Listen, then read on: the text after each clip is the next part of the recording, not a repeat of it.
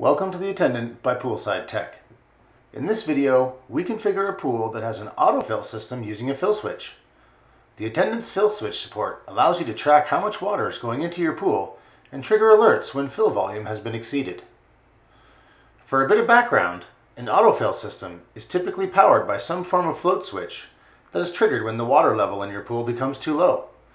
When that happens, the autofill system will begin adding water until the float switch is turned off.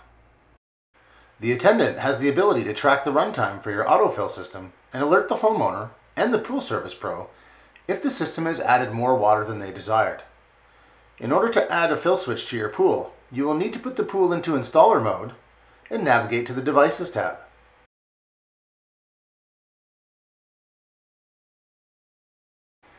Tap the plus button and choose Fill Switch from the list of new devices.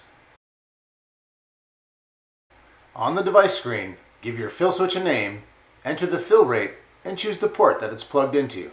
Then tap Save.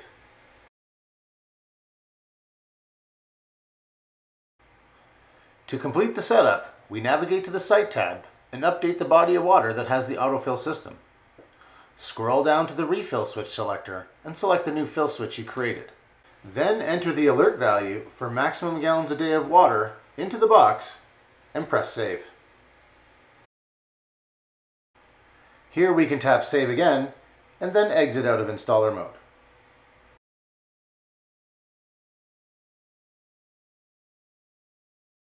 Once the maximum value is reached in a 24-hour period, the homeowner will begin receiving alerts that they have reached the maximum configured fill value for that day. Homeowners and service pros can also review all fill events via the water quality screen off of the hamburger menu.